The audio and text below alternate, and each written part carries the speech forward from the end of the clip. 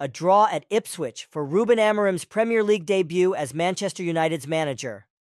Let's look at the various reactions and how it went. Roy Keane's opinion. The lack of attacking threat is a huge problem for Manchester United. It's not good enough. There's a lack of quality in the final third. I thought Ipswich were going to win, which is a problem. We saw the shape of the team, but it's the same players and same problems. We talk about leopards and spots. Lack of goals and lack of quality in the second half. Ipswich looked the better team. It's his first game, a lot to take in, and it has been a mental week for him, but ultimately, he will be disappointed. Ruben Amorim's view. The players overthought things. It's a tough game. We lost balls without being under pressure. We need to control the ball and the game's tempo. We can't do that right now, but they tried.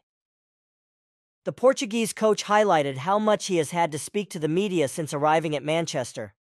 I've spoken more this week than I have in 4 years at Sporting, and when you talk too much and don't win, it's hard for everyone. I just want to work with my players, but I understand this is a different world here. On the players covering only 102 kilometers, the second lowest total of the season.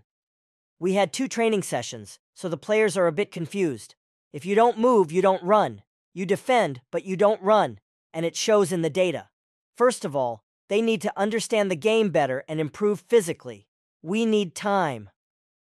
On Bruno Fernandes as captain. Bruno Fernandes improved his game by playing closer to the ball. He can make long passes for us, but we can't always keep him there, because he always wants to make long passes. Amorim, who brought on both of his center forwards in the second half, noted, "At the end of the game with 2 strikers, Xerxes must understand he needs to get into the box for crosses." Everyone was curious to see what system the Portuguese coach would employ. True to his preference, Amorim set up his team in a 3-4-3 formation, or 3-4-2-1, depending on interpretation. Andre Onana, who made spectacular saves to keep the Red Devils in the match, was in goal. Johnny Evans, Matthijs de Ligt, and Mazraoui played in defense. Casemiro and Christian Eriksen formed the central midfield duo, with Diogo Dalot on the left and Amad Diallo on the right. Garnacho, Bruno Fernandes, and Rashford made up the attacking trio for Amorim's debut. Everything started well, with a brilliant run from Amad Diallo, who left 2 defenders behind to set up Rashford for the opening goal in the 2nd minute. But Hutchinson equalized for Ipswich before halftime. Amorim's thoughts on the system. Everyone talks about the 3-4-3, but that's not the issue. We mainly need to improve our understanding of the game. It was really tough for them. They were thinking about what they needed to do instead of it flowing naturally, which is normal after only 2 training sessions. But they made great efforts. There's still a lot of room for improvement. I'm happy because they tried, but they can do much better. We started well, but we should have kept possession better.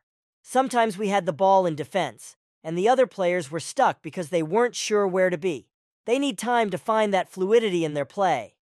Amorim on his Premier League debut. It's an incredible atmosphere, a great spectacle, but when the game starts, I feel like I'm back in Portugal, or even the 3rd division. I'm so focused that it all feels the same. You're lucky to have the best league in the world. I'm very happy to be here, but today less so, because I like winning games.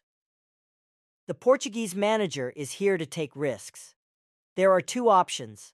Either we forget these new ideas, though I believe they're why I was brought in mid-season, or we start implementing them now, take risks, suffer a bit, and be better by this time next season. Thank you for watching the video. Stay tuned for upcoming Europa League match analysis. See you next time.